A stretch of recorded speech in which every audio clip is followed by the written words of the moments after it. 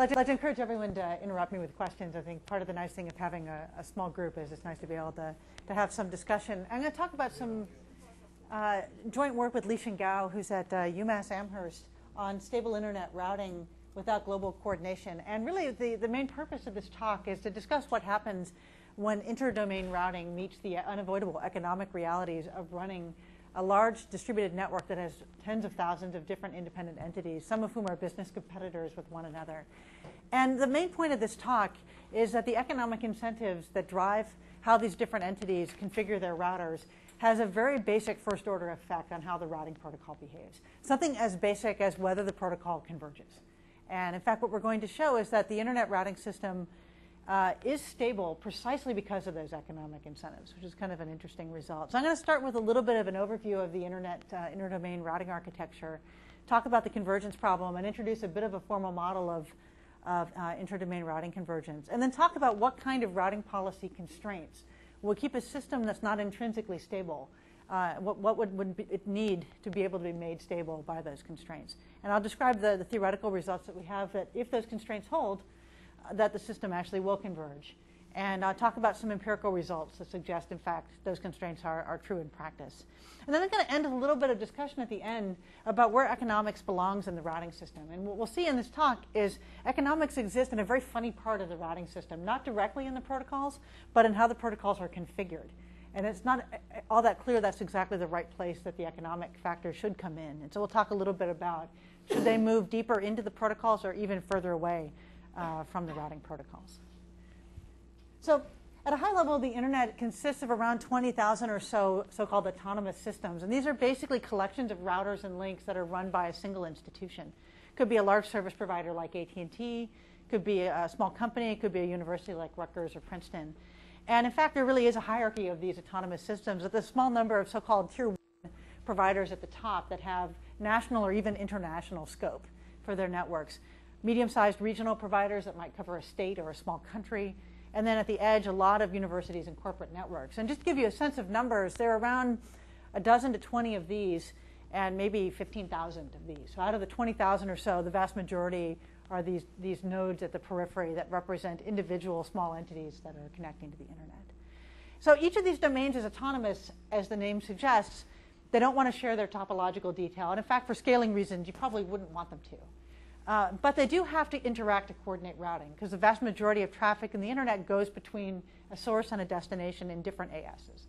And to get the internet to be glued together, you need actually some amount of coordination. And that's where the border gateway protocol comes in that I'll talk about in a moment. So this is a pretty typical picture, traffic from a web server on one part of the internet, hopping through maybe a half dozen of these autonomous systems, usually kind of starting from a small company or university, maybe going to a regional provider, up to a national or international provider, and back down. And the size of the clouds matters. Typically, these tier 1 providers are much bigger and also fairly richly connected with one another.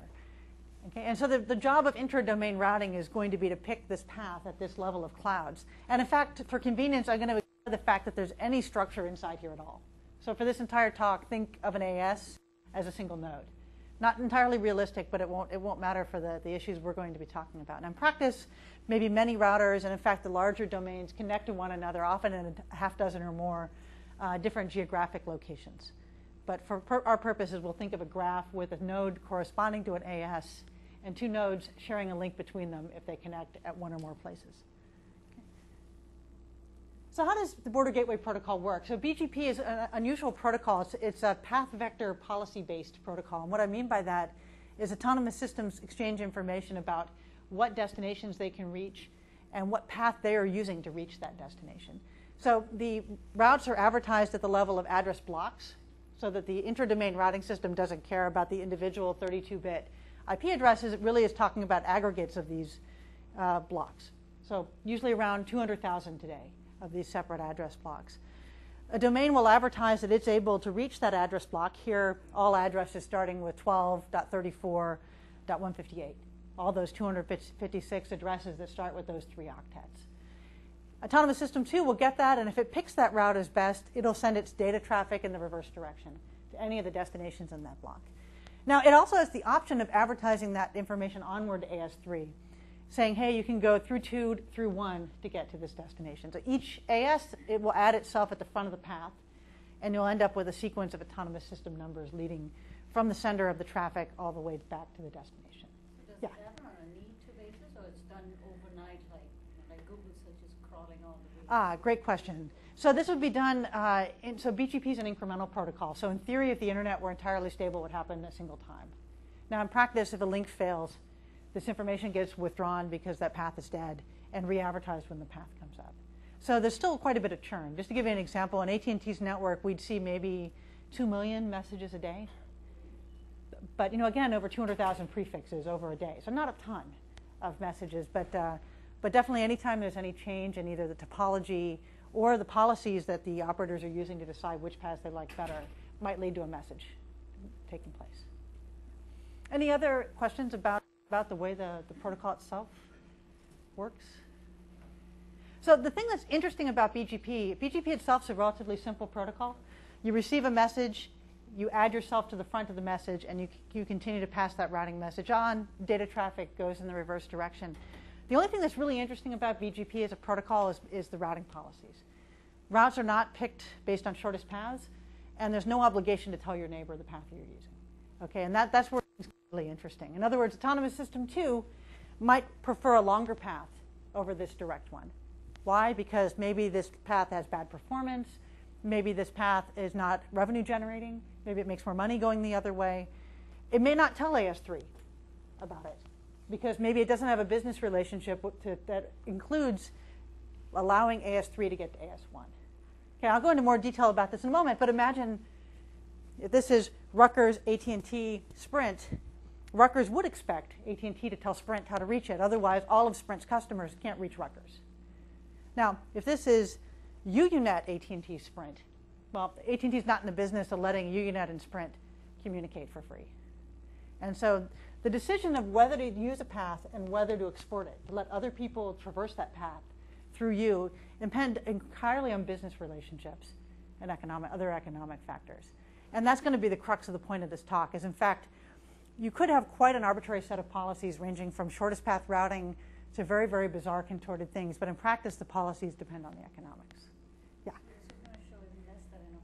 So is BGP is what implemented on networks? And so where is shortest path routing that we learn about in our textbook? Great question. So since I'm talking really about routing only between domains, BGP is used between each of the autonomous systems in the internet. So it's sort of the de facto glue. If you think of it as an interworking protocol, internetworking protocol, it's running there. And the shortest path protocols are running inside the cloud to compute the shortest path from an entry point in this network to an exit point that connects to the neighboring network. So link state protocols, if you're familiar with OSPF or ISIS, would typically run on the inside of the cloud. And BGP would run between the clouds. Any other question about that? So what's the big deal about interdomain routing? So the number of prefixes is really large. So there's a lot of scalability challenges. You could argue BGP is one of the largest distributed systems man has ever built. Right? There's millions of routers. We don't even really know how many. Precisely because the autonomous systems are hiding the detail inside of them, we don't even really know how big the internet actually is. You can tell the slide is perhaps several months old because my numbers are lower than what I said a moment ago. Right, we're almost up to 200,000 prefixes and around 20,000 ASes now, and these numbers just keep on increasing. We don't even know how many routers or paths there might be. The policies can be quite diverse. So the second thing that's interesting about BGP is the flexibility the operator has in defining how the routers pick paths and who they tell them to. And then the part that I'm most interested in here is the routing protocol convergence. If a failure happens, a policy changes, and the routers have to reach a new agreement on which way to forward traffic, how long does it take, and do they ever agree? I'm more concerned about the latter question. But just to note, the time of convergence is actually a problem as well. It's not uncommon for it to take minutes for the routers to stabilize on what paths they're going to use once a failure or a policy change happens. Do you have a question? No. Now, the thing I'm more interested in is it doesn't even necessarily converge at all. In other words, the routers may continually send messages to one another, not ever reaching agreement on which way is the right way to forward traffic. So I want to give an illustration of this, and just to formalize this to make it a little easier to talk about, Tim Griffin and Gordon Wilfong at Bell Labs at the time had a really nice model called the stable paths problem that describes, in essence, the problem BGP is trying to solve.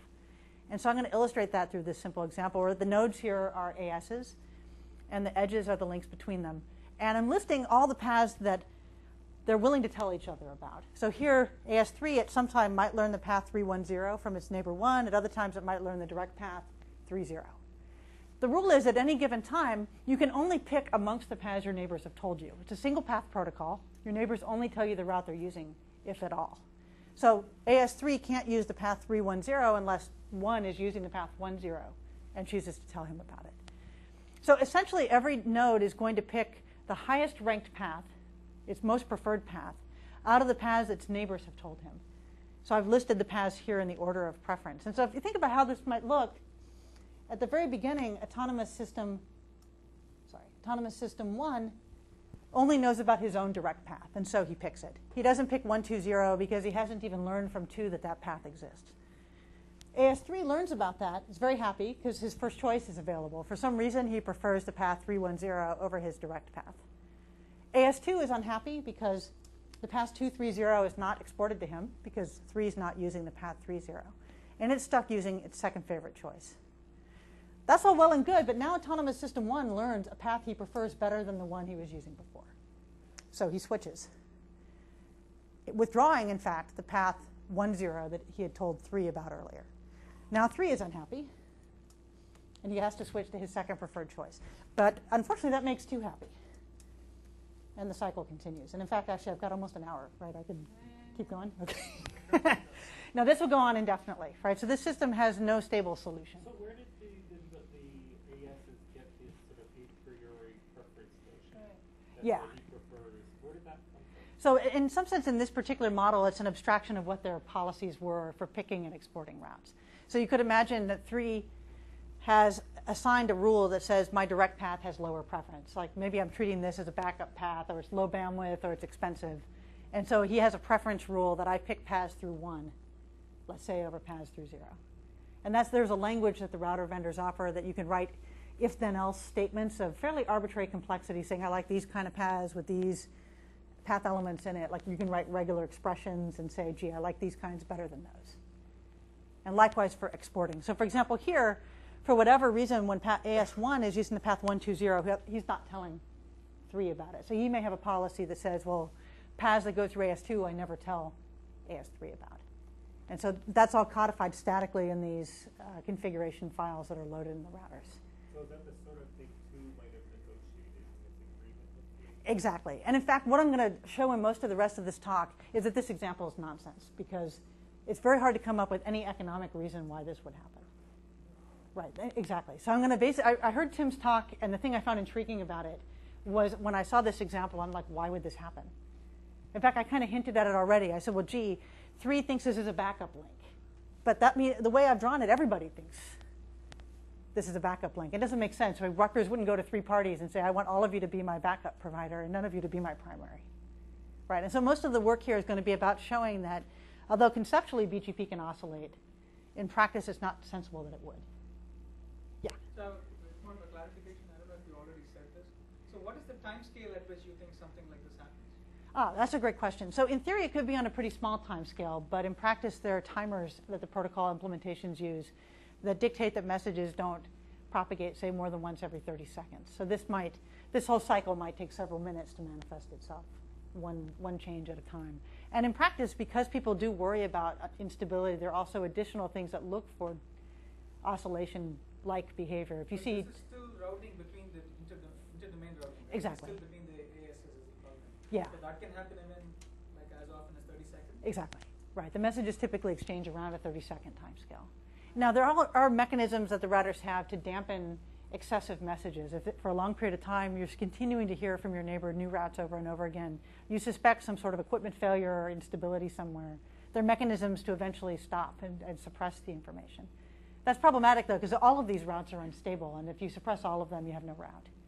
So you could imagine this happening on the time scale of minutes, and you can imagine sort of engineering mechanisms to try to suppress it. But they're all problematic because they just slow down the oscillation but don't really get rid of it. Yeah. Good question. Yeah? So, I mean, I can imagine the policies being specific to an autonomous system, but how about things like suppressing messages, too many messages coming from the nodes? Are they standardized across nodes? Or? So there are standard mechanisms. Actually, different router vendors implement them differently, and they're highly configurable. So they're best common practices for how to do it. In fact, I was just at a meeting with some network operators yesterday, and in fact, they actually disagree on whether you should even turn on those mechanisms. So AT&T does, UUNet doesn't. So there's not only differences across vendors, but there's even differences across ISPs and whether they apply the practices I just mentioned. Yeah, so it's funny, right? There's so much autonomousness here, if you will, right? That there's really no enforcement for anything being standardized, except for the protocol itself, to have the message format be standardized. Even the configuration language that tells you which routes you like and don't is not standardized. Juniper has a different one than Cisco, and people have certain practices that they tend to use for configuring, but there's not a requirement that they be done the same way. Yeah, so it makes it a very funny space. I mean, it really makes you realize the name autonomous system is really quite apt, actually, because these domains really are extremely independent. Okay, so this oscillation is problematic. Just to say a little bit about another result that was in Gordon Wolfong and Tim Griffin's paper, they looked at, well, gee, what if we had all the information about this system? Could we prove that there is a risk of an oscillation? And so in other words, what this would involve is you create a global registry of every domain, say who they connect to, and what policies they have for which routes they like and don't, and who they tell routes about. And then you'd run some sort of algorithm on this data to determine if there were conflicts, and then you'd find the parties involved in the conflict, and you'd have them work it out. Okay, this is really broken for a lot of reasons that their paper outlined. First of all, a registry like this is very hard to keep up to date, right? And in fact, even more basic things about registries of who own which address blocks in the internet are incomplete and out of date. And this is something even more ambitious. Second thing, as we'll talk more about in a moment, these routing policies are directly related to people's business relationships. They relate directly to who pays money to whom. Okay, so people don't want to divulge them. And in fact, they're considered to be proprietary information. So a more intellectual argument, even if you had all of this information, is an NP-complete problem to check if there's going to be a conflict of the policies. And it gets worse, because if you delete an edge or delete a node, you have to rerun the checks. In other words, a system that's safe may become unsafe as soon as an edge fails. So in fact, it's NP-complete to check any one setting of the graph, and then every subgraph of that graph has to be checked independently. So basically, just this is impossible for a variety of practical and computational reasons. Very strong negative result. So what we were interested in was stepping back and saying, can we find a positive result that doesn't require global coordination? Now, naturally, it's going to have to involve restricting what people can do, because we can't get around the fact that these oscillations can happen if people are free to do whatever they want. So we wanted to look for restrictions that were sufficient to avoid oscillation, but were hopefully not so onerous that operators wouldn't implement them. Okay, so our goal was basically to still preserve as much flexibility as we could. These local policies matter. We can't afford to make people do shortest path routing, for example. We don't want people to have to divulge their policies, because those are our business secrets. We don't want to change the protocol. And we want to know that we have a guarantee of convergence even if edges or nodes in the system fail. And basically what I'm going to do is outline 3 assumptions I'm going to make. And I'll argue that they're sufficient to get rid of this problem and that they're actually quite practical. First one is I'm going to restrict which kind of paths you can prefer over others, based on which ones are more revenue generating for you. I'm going to restrict who you can tell about those routes, again, based on business relationships. And I'm going to also make one assumption about the structure of the global graph. I'm going to argue that together these 3 assumptions will make the problem go away. So the main thing in all of this is what kind of business relationships do people in practice implement with these protocols. So the most common one is the customer-provider relationship. This is the relationship Princeton has to AT&T and Rutgers has to AT&T. Basically, that Princeton pays AT&T for connectivity to the internet, and that means 2 things. Princeton expects all of its destinations to be reachable from the outside world through AT&T, and expects that AT&T will tell it how to reach destinations in the rest of the internet. So if you take the first case, Princeton has a destination D, it tells AT&T about it. It expects AT&T to tell all of its neighbors. Otherwise, these neighbors of AT&T won't know how to get to Princeton. And that would keep traffic from flowing in the reverse direction to Princeton. So there's no restriction there. It's basically expecting complete export of all that information. The reverse direction is a little more interesting. AT&T knows how to reach some destination. It tells Princeton. It expects that Princeton will only tell its own downstream customers. Princeton's not in the business of providing transit service to AT&T. right? So Princeton connects to US LEC and to the local cable company in town, but it doesn't let AT&T go through Princeton to reach those destinations. It only lets AT&T be reached from the Princeton regional schools, the Princeton Public Library, the McCarter Theater. All of these local nonprofits in town can go through Princeton to get to AT&T, but none of Princeton's other providers can. Okay, so that's the first restriction I'm making, is that Princeton is selective in how it exports. It exports down to its own customers and not sideways to parties of sort of comparable size and scope of Princeton. It's really shoving things down only to its own customers. Any questions about that? In this case, are you considering Princeton itself to be an AS with just a stub AS instead of transit AS, or is it just a customer to the AT&T? It's just a customer to AT&T. So Princeton does have an AS number, and it does have customers. Now, granted, its customers are, like the high school, as opposed to being an ISP or another larger university. But yeah, it has an AS number in it, and I'm just really referring to the relationship it has with the node above it. And this could recurse, where the things Princeton tells its downstream would only be told to the downstreams of that node. Yeah. So that relationship is about, people guess, I mean, it's hard to know for sure, about 90% of the business relationships in the internet fall roughly in this category. And I hedge on the exact numbers because we don't know, actually, the global graph and what policies people actually apply. But the work people have done in inferring business relationships have tended to find around 90% of the edges have that kind of relationship. The other common relationship is called a peer-peer relationship. It's the kind of relationship AT&T and Sprint have. And that relationship is really for the mutual benefit of these two domains, to allow them to reach each other's customers, but nobody else. Okay, in other words, Princeton knows that AT&T will help others reach it. That means AT&T will tell Sprint how to reach Princeton, but Sprint will only tell Sprint's own customers. It won't tell UUNet, Level 3, all of these other big players. And that allows traffic in the reverse direction to reach Rutgers and Princeton.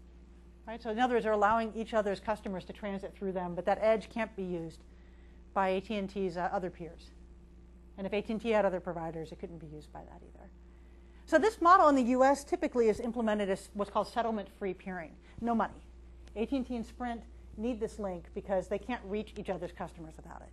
So they consider it mutually advantageous. They exchange roughly equal traffic volumes. They both get roughly equal value, no money, just an agreement to use it in this restricted way.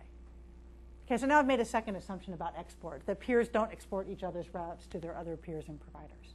So suppose Sprint was not as large as AT&T, but it was really a tiny company. Would AT&T still make such a deal? So that's actually really interesting. So there is evidence that in Europe this model is a little less restrictive than what I just outlined, where I kind of said, well, gee, if they differ, like by a factor of more than 1.5, if they differed in traffic volume, AT&T would try to get Sprint to be a customer and not a peer. Apparently in Europe, these models are a little bit more mushy, where if the volumes are a little out of whack, I might just have what's called paid peering. In other words, the routing policy is the same, but there might be a little bit of flow of money to make up for the imbalance in the traffic flow. There's no particularly compelling reason why you wouldn't do that, right? Because these two models I outlined are kind of extreme. It's not really clear why you wouldn't have things in between. And for whatever reason, it does seem like in Europe that's a more common model. It's not clear who pays who in that particular case. To me, is it that if AT&T has more traffic going to Sprint, they should be paying Sprint, or Sprint should be paying them? I think the idea is that if there's more traffic, see, it is a little murky because it depends on, if you think of the world in eyeballs and content, you think, well, gee, I want my eyeballs to be able to reach the content. And so you would think if I'm getting more content from you than you are from me, I should pay you.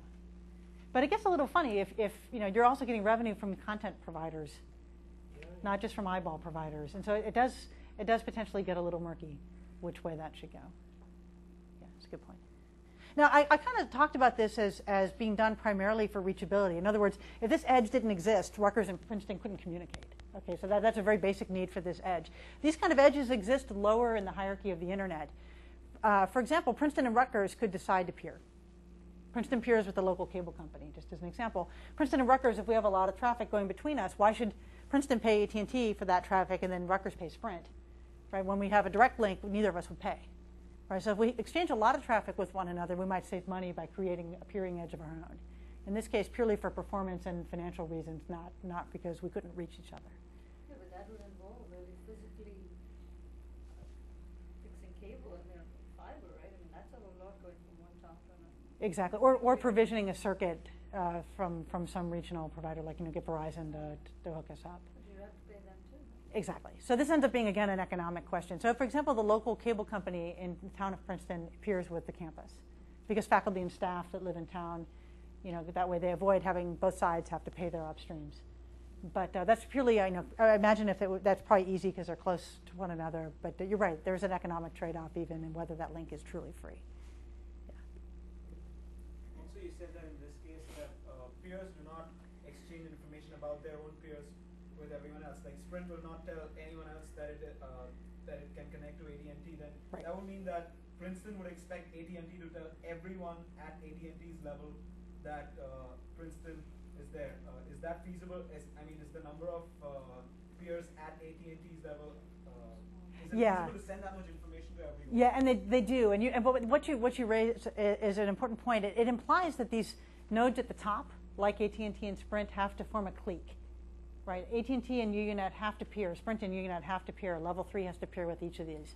Because they don't actually provide this transit service with one another, the internet wouldn't be connected, even though the graph would be connected, unless they actually fully peer. And so at the top, you could view the top of the internet as a clique of sort of 12 to 20 ASes that have this kind of peering-like relationship. Yeah. Don't you think that's just a kind of an economic outcome? It's like a business outcome. There's no particular justification other than someone said, well, we're not going to do this, and Right. everyone. Yeah, so one thing that's narrow about the result I'm going to describe is it does depend on this current reality. And there's nothing about BGP that made this reality happen, right? You could do a lot of other business relationships besides these two. And in fact, it'd be very interesting to understand why it happened like this, because it's not necessarily intrinsic that it had to. Yeah. So I'll talk in a moment. The guidelines or assumptions, depending on how you look at this work, you could either view them as descriptive and say, well, this is the reality we have now, and this is why the system is stable. The other way to look at it is as guidelines, saying if you're going to start to deviate from these economic models, you may think you're making the network more robust or more efficient, but you might be making it unstable. In which case, then these are guidelines rather than assumptions. Yeah. Any other question about that? Okay. I think one other point. There's been a lot of interesting work recently on trying to discover the structure of these graphs. And one thing that's tricky about that is this edge is very hard to measure. If I run a probe from Princeton to Rutgers, I'll see it, but other parts of the internet will not, right? So it actually ends up being very difficult to know how many edges there are in the graph, and particularly the peering edges are immensely difficult to see. Especially Princeton and Rutgers set up a peering edge between them. Nobody in the internet will see it, except a machine at Rutgers talking to a machine at Princeton, or vice versa. So it tends to mean that understanding even the basic structure of the graph proves quite difficult, precisely because these edges are used in a very selective way. So the additional assumption I want to make is that the relationship between a provider and a customer is a hierarchical one. In other words, my customer's customer is not my provider. Princeton's a customer of AT&T. Princeton Public Schools is a customer of the Princeton campus, but the Princeton Public School is not the provider of AT&T. Okay, so I'm disallowing directed edges where here a directed edge is going from provider to customer. I'm disallowing there to ever be a cycle on that graph. Now, I'll argue that that's reasonable because the flow of money, it doesn't make sense for the flow of money to go in a loop like that. So finally, the last assumption I want to make is about which route you pick when you have more than one choice. So far I've talked about the structure of the graph and who tells what routes to whom. Now if you have more than one path, some through a customer, some through a peer, some through a provider, which one do you pick? And I'm going to assume that if I learned a route from my customer, I'm going to pick it, rather than a route learned from one of my peers or providers, even if the path is longer. Okay, and this is consistent with people's business incentives because those paths are revenue generating. I send bits through a customer, I earn money. I send through a peer, at best I'm neutral. I might even tilt the balance of power with my peer. And if I send bits through a provider, I'm probably being charged for it. So sending things in some ways down the hierarchy makes a lot of sense because it's revenue generating. And in fact, that's the purpose of those edges, is exactly to support the customer going to and from the provider with its traffic. Okay? So that's the final assumption I want to make, is that when you have a choice, you prefer a route through a customer. So 3 assumptions. I export routes based on the relationships with my neighbors. I pick paths that are going through my customer whenever possible, and the provider-customer relationship is acyclic. Going through your customer is so reverse to the scale-free notion of the internet, right? And you would go through larger and larger and larger hubs, If I go through my customer to another. So if I'm going, oh, that's a good question. So I would go through my customer to reach the destinations my customer can reach. But my customer won't have exported to me, like this guy here won't have told me how to reach. Right, so you won't tell V how to reach that node. So you raise a really valid point. It's true that if I use this node to get anywhere, I would be doing this funny, what's called a valley in the graph. But because U doesn't tell me about those routes, I shouldn't be ever having any of those routes at my disposal. So I'm just picking amongst the routes he tells me. But you raise a really valid point that's a difficult security issue in BGP, which is if my customer screws up and accidentally tells me about that, I will pick it.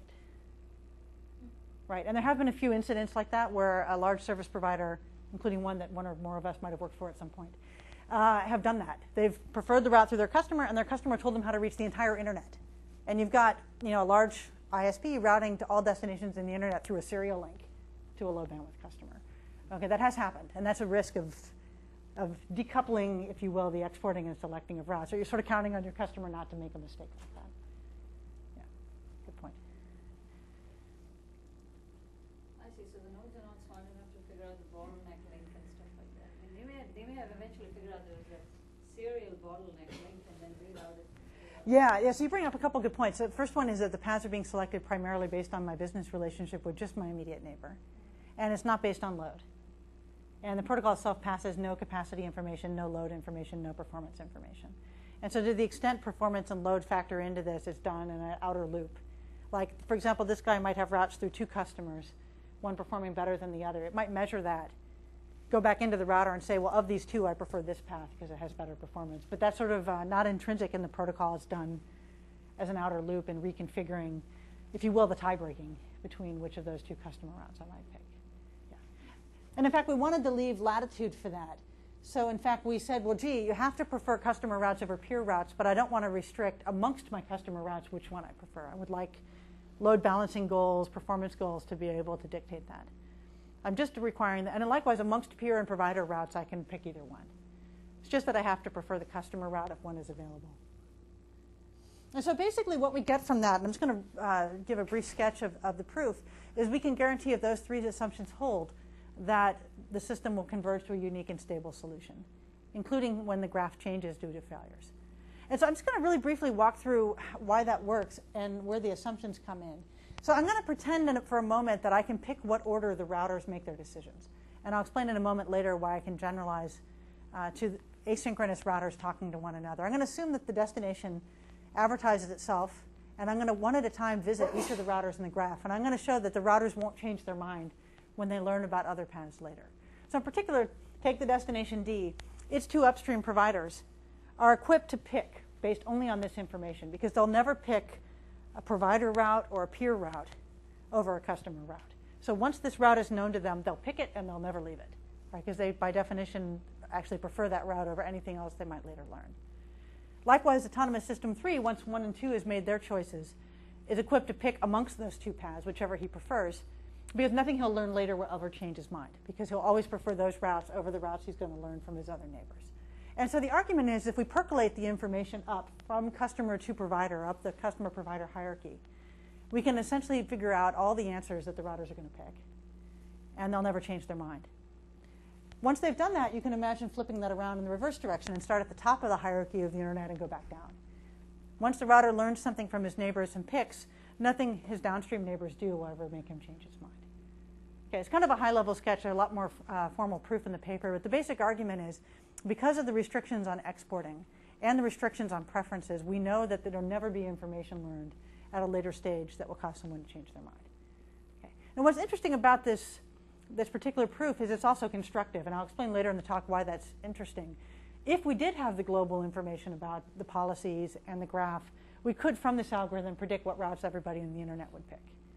Now, in inter-domain routing, we don't have that luxury. Often inside an AS or inside a set of ASs owned by one company, we do. And so that algorithm is embodied in some traffic engineering tools inside AT&T, because they can figure out inside their own domain how BGP routes are going to propagate around using a very similar kind of model.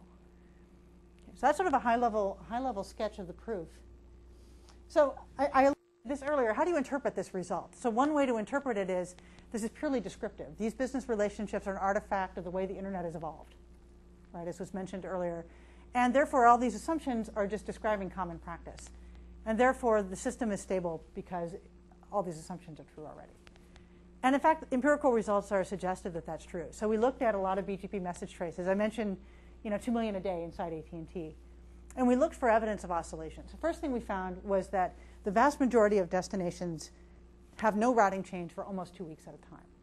Amazon.com, Google.com, CNN.com, all the prefixes that carry the vast majority of traffic in the internet actually don't have routing changes at all. So if an oscillation was happening, you'd expect that there would be routing changes, and they're not.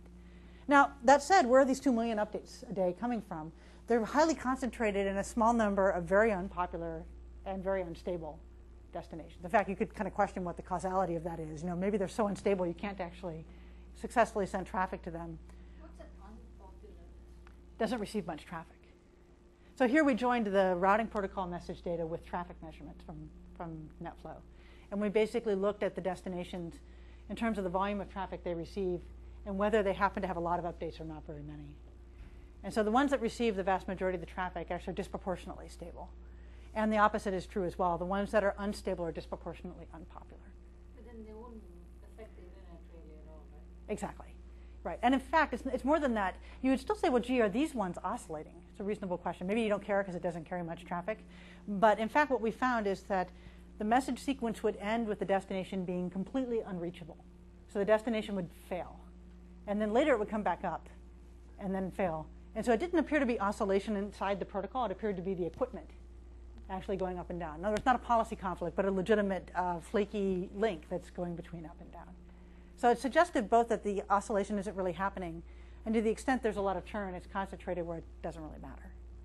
Badly managed destinations that connect to the internet, maybe in one place with flaky equipment. So when you use the word destination there, you mean an AS? Or I mean, I was a little sloppy, a destination prefix, an address block, one of these 200,000 address blocks. And when you say a small number, you're thinking of 10,000? So we saw in the AT&T data maybe a couple of dozen destination prefixes that were responsible for like message. Oh, it's just a couple dozen. Yeah, that are churning every 45 seconds or every 30 seconds, then whatever the number was I mentioned earlier. So they're basically boom, boom, boom, boom, boom. The equipment's just going up, down, up, down, up, down. So what's the total number of destination prefixes? Around 200K. Yeah, around 200K. And a few dozen are at any given time in this sort of... Negligibly small percent. Exactly. Now, I mean, one can ask interesting questions now about how much overhead they're putting on the routers to handle all these messages. And it's kind of an interesting question. Like, could you get people to be more stable by charging them money for all the updates they're sending?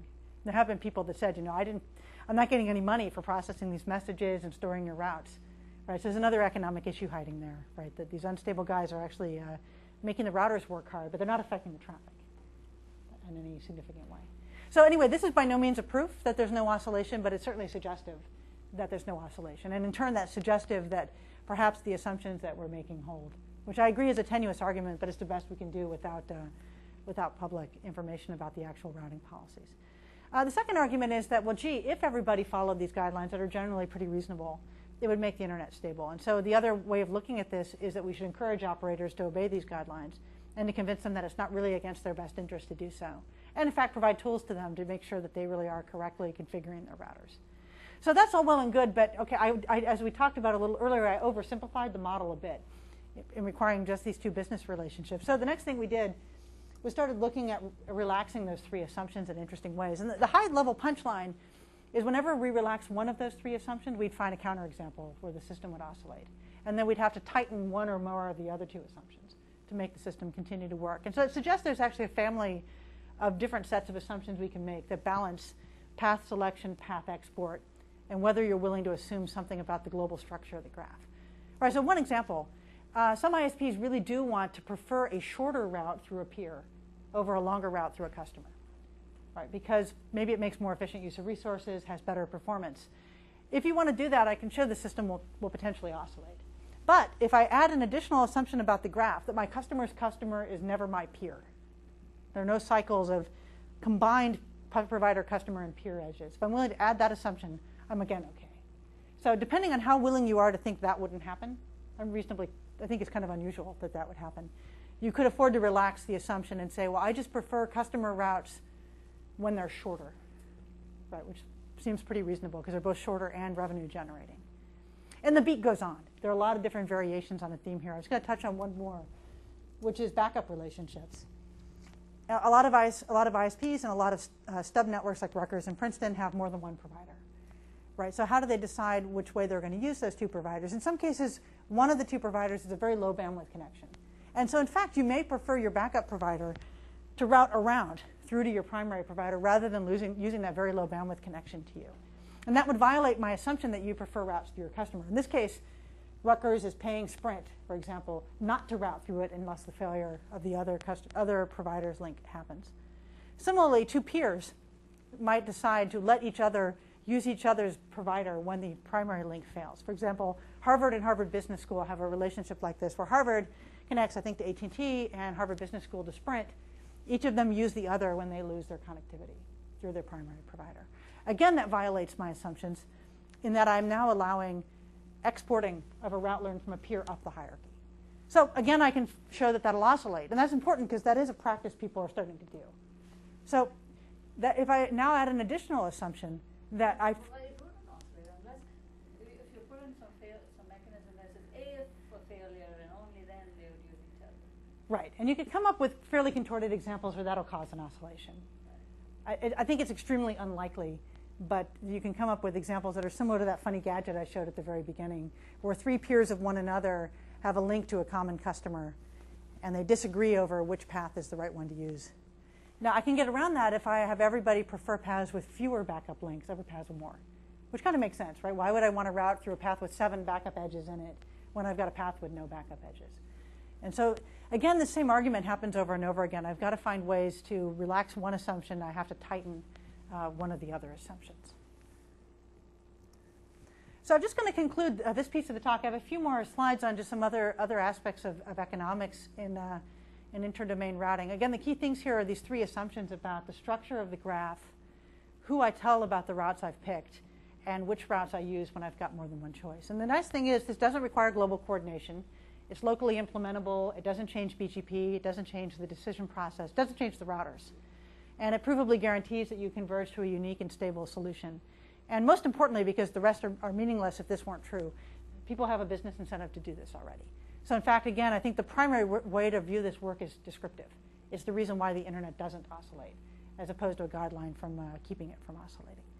So some follow-up work that we and others have done on this that I wanted to just briefly touch on. I mentioned briefly earlier, people have been trying to infer these business relationships, right? They're secret, right? But people want to know what they are because they have business value. So what's really interesting about that, well, first of all, people have tried to design, figure out the fundamental limits. I mentioned, you relax one assumption, you have to strengthen another.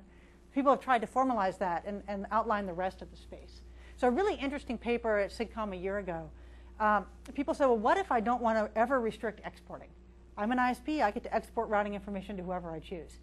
If you do that, you can show you have to do shortest path routing amongst the routes you learn if you want to provably avoid oscillation. So actually a fairly damning negative result that says if you don't restrict exporting, you have to have some fairly strong assumption elsewhere to keep the system stable.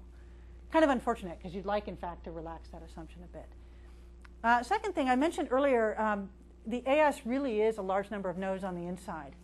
AT&T, 600 to 1,000 or so routers, they all speak BGP too, right? Because they all connect to different neighbors, and they have to share amongst themselves what they've learned from the outside. So they speak a variant of BGP called internal BGP. And that can oscillate for the same reason, if the internal routers are in disagreement about what preferences to put on paths. So in fact, the work was extended to come up with sufficient conditions very similar to the ones I just outlined for how internal routers should pick amongst the routes they learn from one another. And the fact that the proof was constructive is important because that actually allows you, in the internal case, you know the graph, you know the policies, you can predict what routes every node will pick. And that's useful for being able to do what-if analysis of traffic flow in the network, particularly for doing things like traffic engineering. The last 2 things are more about actually figuring out what these relationships actually are. Lishan Gao, my co-author on the work I'm describing, has a really interesting paper which the basic insight is very cute. The policies imply which paths you pick, and so you can look at the paths people pick and invert that to figure out what their policies were. Simple idea, path ABC. If you see it in traceroute and public data that you look at, it implies B was willing to let A go through it to get to C. right? That implies it isn't AT&T Sprint UUNet, right? Because that violates the exporting rules, right? And so if you take a lot of paths and look at the sets of 3 nodes in a row and all those paths, that provides a set of constraints on what business relationship all the nodes might have had. And so there's been an interesting body of work on just using all the data, working backwards to figure out the business relationships, which actually has a lot of value in characterizing the AS graph and how it's evolved. It also has a fair amount of business value, which is to say, well, gee, UUNet treats that guy as a customer. Why am I treating him as a peer? Just as an arbitrary example. A second thing relates to the point you brought up earlier, which is what if my customer tells me routes through his providers like he's not supposed to do?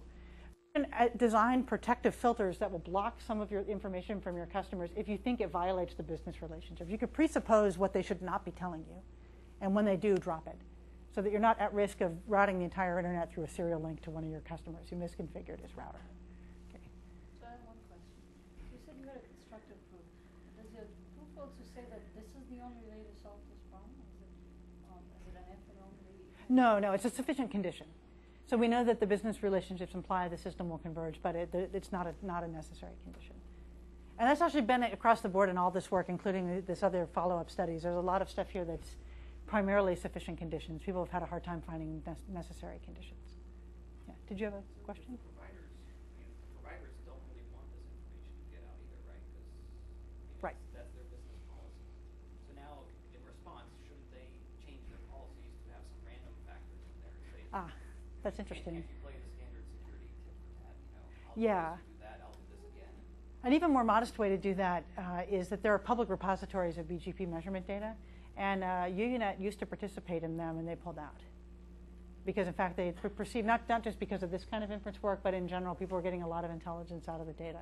Now, granted, it's still not the same thing as knowing for sure, like you can't publish it and say UUNet treats AOL as a provider or something like that. You can't really say it because you don't know for certain that it's true, but there's still a lot of actionable information you can extract from the data. So there have been questions about participation in public repositories because of the business value that data has.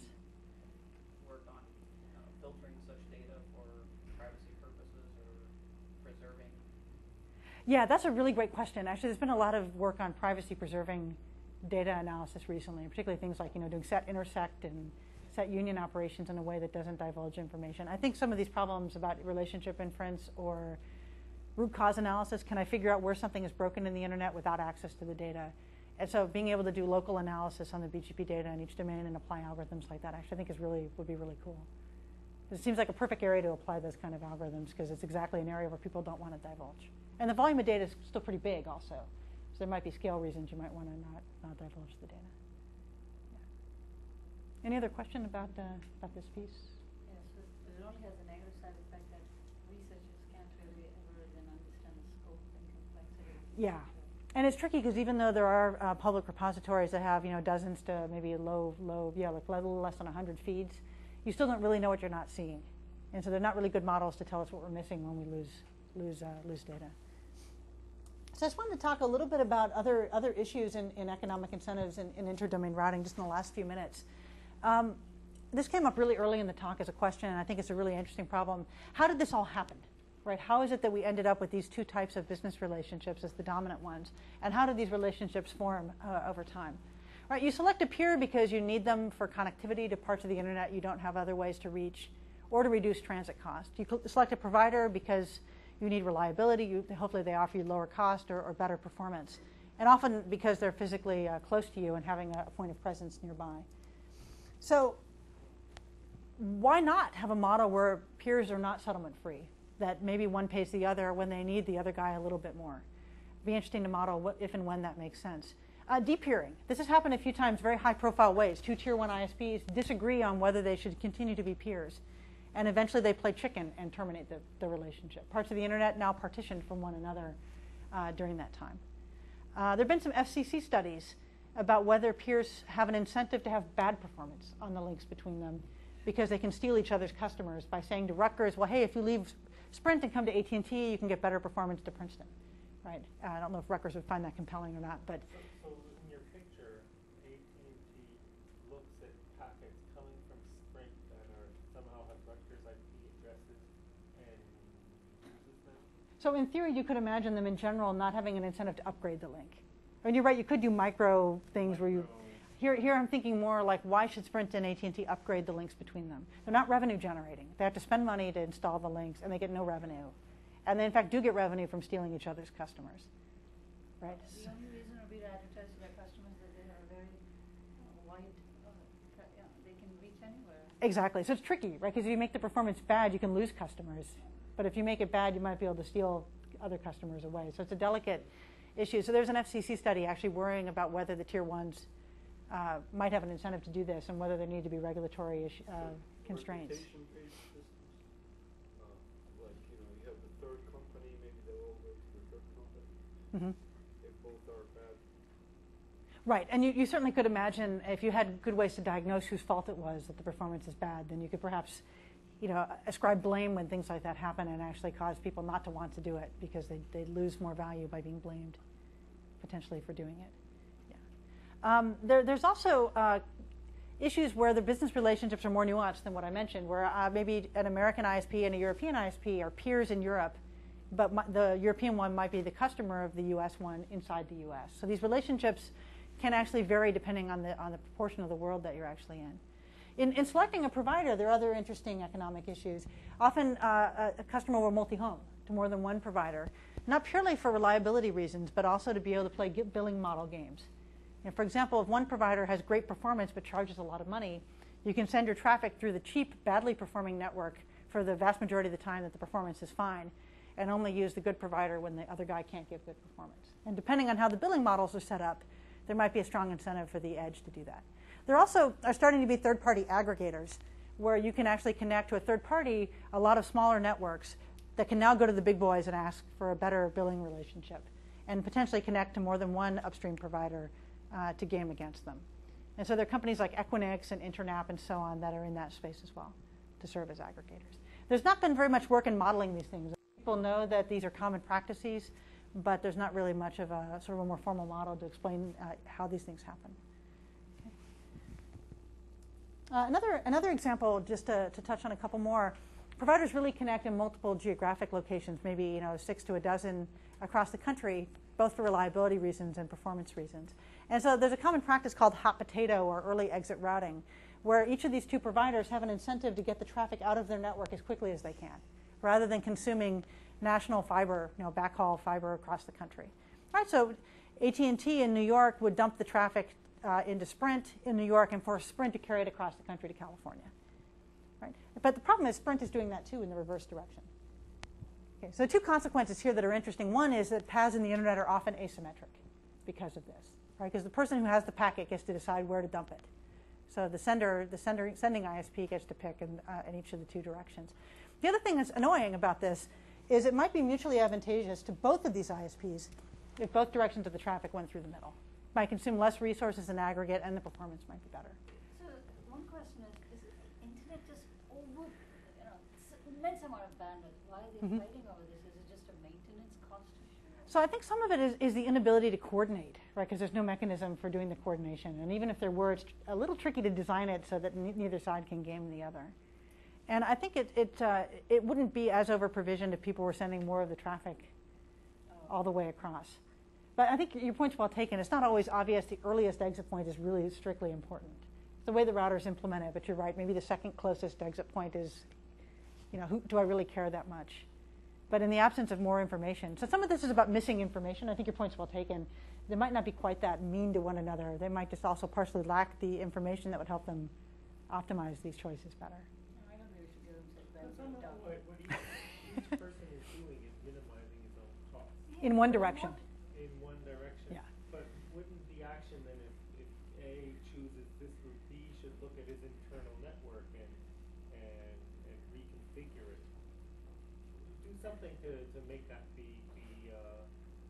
if A is delivering the traffic that way, B can reconfigure his own network to make that be an economical. Right. That could be. I mean, A is taking a hit in terms of resource consumption going this way instead of that way. So in some sense, it might be a need for A to be incented to do that because he's going to get benefit for the reverse traffic. Right? And if you think of it purely as a resource consumption issue rather than a performance one. But there might be plenty of incentive for them to cooperate a little on this. Some of it's just the protocols aren't designed to export that kind of information. So I think it's a little unclear whether this is a competitiveness problem or an information problem. It's probably a little bit of both. Yeah. Finally, last one is a security one. This is actually starting to become an increasingly big problem. There's not very good information about who owns which address blocks. There are registries. They're not uniformly populated or kept accurate. I think the entry for AT&T research still says Bell Labs. I mean, the split happened 10 years ago. But anyway, the problem here is that if Autonomous System 6 owns this address block and is telling the world about it, it's actually not that difficult for Autonomous System 1 to start announcing it to. Right? And the parties closer to it will pick that route. Right, so you may happen to be in a situation where ASes 2 and 3 actually start directing traffic to the bogus destination. Okay, why is that bad? That could be that AS might be dropping the packets on the floor, might be snooping them before redirecting them to the right destination. Worse yet, might be impersonating Bank of America or any other online banking site. So actually, in fact, there's some evidence that these techniques are being used to do both identity theft and sending of spam. Right? Because it's not that difficult to do, especially do it for a short period of time and then you let things be sent back in the right direction. It's fairly difficult actually to enforce that people aren't doing it. It does seem to happen quite a few times a day by accident. It's not hard to make a configuration mistake, especially because routers are often configured manually. Maybe this guy owns 35 and not 34, and he just fat-fingered at the keyboard. Right? It can cause something like this to happen. So because of the lack of information, the lack of sharing, AS3 is not all that well equipped to know that 1 is lying. Now, it could be that if some other parts of the internet were cooperating, like maybe AS5 could have told 3, hey, 6 really owns this destination. But because there's not a lot of cooperation going on, actually, in fact, they're actually fairly vulnerable to misbehavior. So it's another place where, again, it might be in the economic interest of the ASes to cooperate, but the mechanism is lacking. It does a bit, in that you could view this as a denial of service attack if what AS1 does is drop the packets on the floor once this happens. You could view an unstable destination as a denial of service too, because you're essentially forcing all the routers to process all the message load. There are other issues about protecting the TCP connection over which these BGP sessions run. Any attack on TCP can also be an attack on keeping that session up. Yeah. So this kind of thing is actually a fairly big concern because there's a need to either have cooperation with the global authority to have accurate registries and public keys to solve this problem, or at a minimum a need for more best common practices and informal sharing amongst the ASes. So anyway, just to step back and close, today's interdomain routing system, the economics come in a very funny way, in part because the protocols weren't designed for a commercial environment that we live in now. The incentives are not inside the protocol or independent of the protocols. They're embedded in this funny middle ground about how the protocols are configured, an area that standards don't say much about, and where best common practices and lawyers and business needs all conflate together in a funny way. And so one might argue this is very bizarre, unnatural, and maybe it shouldn't have come out this way. And so there are a lot of really interesting questions that people are just starting to look at about other ways to have economics come to play here. I think it's impossible to ignore the fact that the economics are here. These autonomous entities are business entities, after all, so it's reasonable economics would matter, but it's really unclear exactly how. And just enumerate here a bunch of things. And maybe every BGP advertisement should have a price. And you should actually be able to use any route that's out there as long as you're willing to pay for it. That's one model people are looking at. And there's also other people looking at negotiation schemes where neighboring ASes coordinate to be able to decide which routes to use. So any questions? Yeah. Has there been any work on looking at economic incentives to encourage BGP security coherence? So in particular, one of the big motivations behind BGP security violations is I can now force traffic to go through me and Right. where I get extra revenue and all that sort of good stuff. Right. And if there's no monetary incentive, people aren't necessarily likely to just want to, or let me rephrase, not people, organizations aren't necessarily likely to want to just conduct black hole attacks. Right. But they are more likely to do things out of the purpose of greed. Right. So has there been any? Yeah, that's a really great question. So we're just about ready to celebrate the 10th birthday of Secure BGP, which exists in standards documents and not on any router. Mm-hmm. And these issues are at the heart of why, right? I mean, some of it's computational. You have to do all this crypto stuff, and it's complicated. Some of it is about not having any registries and needing to bootstrap them. And how do you bootstrap a registry? And people at Aaron that run the North American part of the address space believe they have 60% accuracy in their registry in terms of who owns what address space. And that's an improvement after substantial undertaking to clean it up. All right, so how do you incent people to publish in the registry? When, I mean, if it were 99% participation, you start telling the 1% that aren't in there, they're not going to be reachable on the internet, and they'll publish their address blocks right away. But it's tricky when the accuracy is so bad. So I think there is a bit of a problem. Also, some of these protocols aren't incrementally deployable, so you kind of need to do a reboot of the internet to deploy them. And so they've been really hard. So I think this is a fascinating problem. It's actually one I'm extremely interested in. How do you come up with solutions that maybe aren't as perfect as secure BGP would be, but are actually give early adopters some concrete benefit for taking a first step? So where is the money? Right? Where is the money collected or tracked of inside of all these clouds or whatever? Like, where's the AAA or whatever that's going on here? Yeah, so I think you could view it's all bilateral, and it's in some cases there is no money, like in the case of UNet and Sprint. And in the case of Rutgers and AT&T, or Princeton and AT&T, it's in some sort of contract that maybe is flat, maybe is usage-based billing, and maybe some combination of the two. But they're usually on some fairly coarse time scale that they're actually enforced and collected on. Yeah. Any other questions, comments? Great, thank you.